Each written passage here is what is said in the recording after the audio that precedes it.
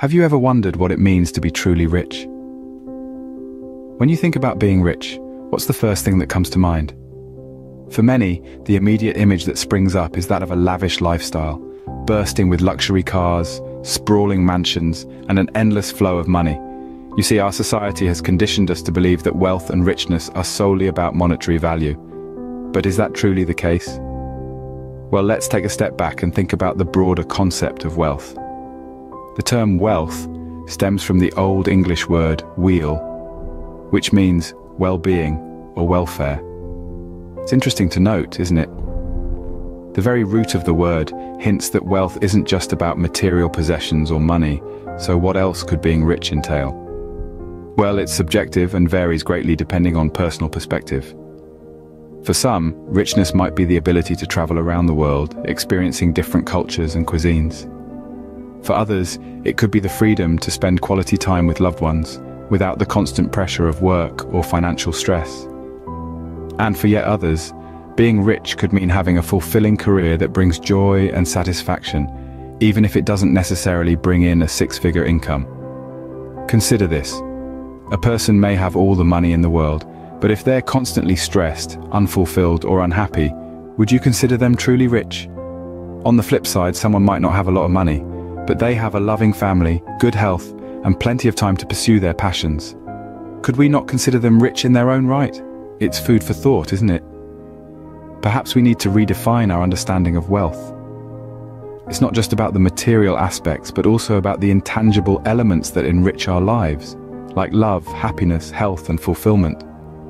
So, being rich might not just be about the size of your bank account, but could it be more about the quality of your life? When we say rich, the first thing that often comes to mind is monetary wealth.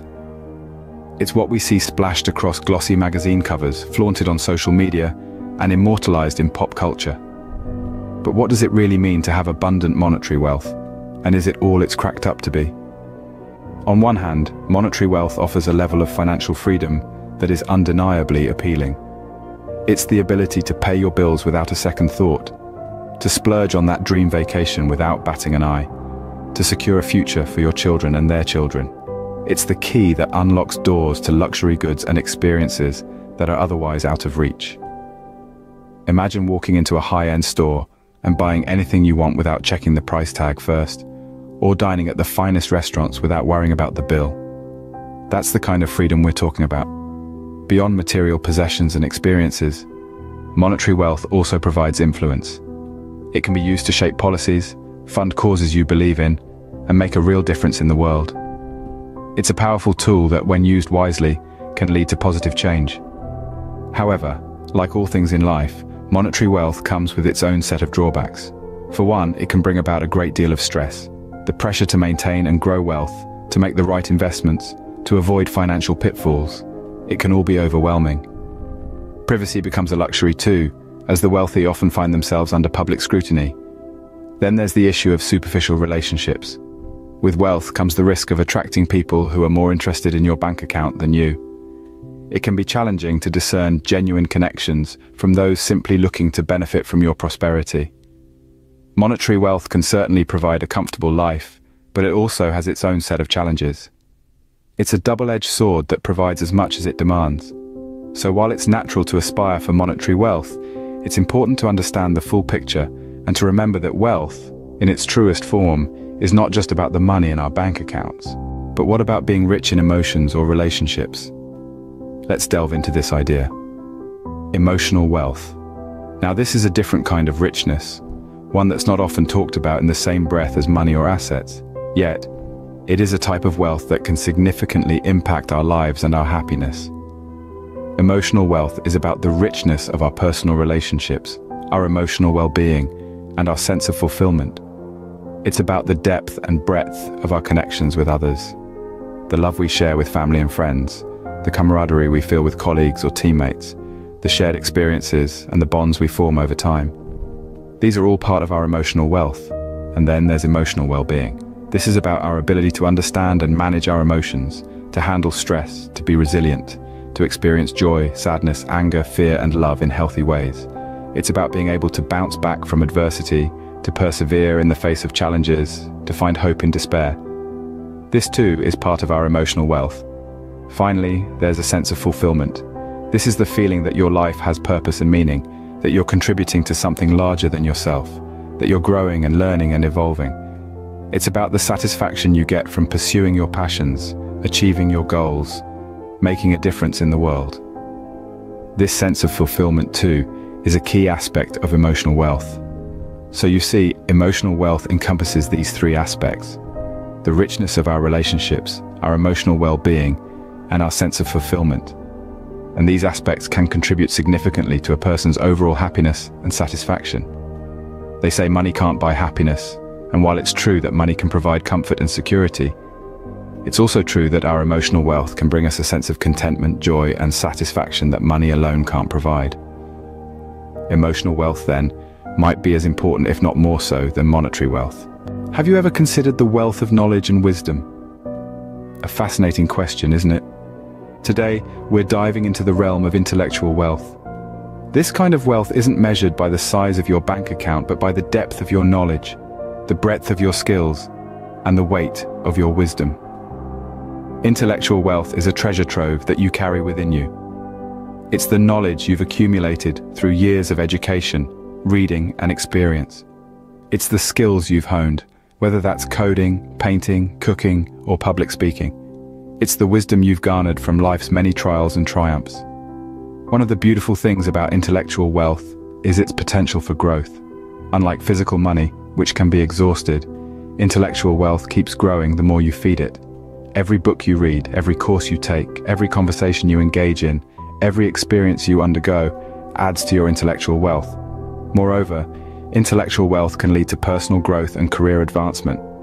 Knowledge and skills are the keys that unlock doors to opportunities. They empower you to make informed decisions, solve complex problems, and create innovative solutions. They enhance your ability to communicate effectively, work collaboratively, and lead confidently. They make you more competent, more valuable, and ultimately more successful in your chosen field. But the value of intellectual wealth goes beyond personal and career growth. It also leads to a deeper understanding of the world. It broadens your perspective, deepens your empathy, and heightens your appreciation for the richness and diversity of human experience. It equips you to engage in meaningful discussions, contribute to societal progress, and influence positive change. So, intellectual wealth isn't just about being smart or skilled. It's about nurturing a lifelong love for learning, cultivating a curious and open mind, and striving for wisdom and understanding. It's about recognizing that the pursuit of knowledge and wisdom is, in itself, a rewarding and enriching journey. So, intellectual richness can also be a form of wealth that enriches our lives in unique ways. It's a wealth that money can't buy, and that no one can take away from you. It's a wealth that truly makes you rich, in the most profound sense of the word. So, what does it mean to be truly rich? We've embarked on an enlightening journey together, peeling back the layers of what it means to be wealthy in its truest sense. We've discovered that being rich isn't confined to the limits of a bank account, but is a multifaceted concept that reaches into every corner of our lives. We delved into the realm of monetary wealth first, recognizing its undeniable importance. Money can open doors, provide security, and offer opportunities for experiences that enrich our lives. But it's not the only facet of wealth, and it's certainly not the most important. Next, we explored the concept of emotional wealth, an aspect of our lives that can't be quantified with numbers, yet is invaluable. The ability to feel deeply, to love and be loved, to experience happiness, sadness, and everything in between. These are the treasures of emotional wealth. It's about cherishing relationships, cultivating empathy, and nurturing our mental and emotional well-being. We then turned our attention to intellectual wealth, the richness of knowledge, the wealth of understanding, the luxury of curiosity, and the privilege of education. This form of wealth empowers us to make informed decisions, fuels our creativity, and shapes our worldview. It's a treasure that can never be taken away. In this journey, we've discovered that wealth is about more than just material possessions. It's about personal fulfillment, about feeling content with who you are and what you have. It's about acknowledging and valuing your worth beyond dollar signs. As we draw our journey to a close, let's remember that each of these facets of wealth is interconnected. They feed into one another, shaping a rich tapestry of life that is unique to each of us. Being rich, then, is perhaps less about how much you have, and more about how much you value what you have. Because at the end of the day, the true measure of wealth is not what you've got in your pocket, but what you carry in your heart and mind.